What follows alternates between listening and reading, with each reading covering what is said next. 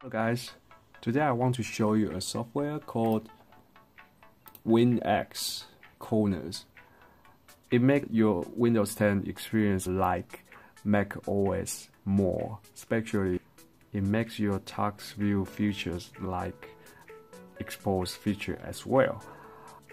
In this software it calls hard corners, and the default setting there are two corners, the left top and right button.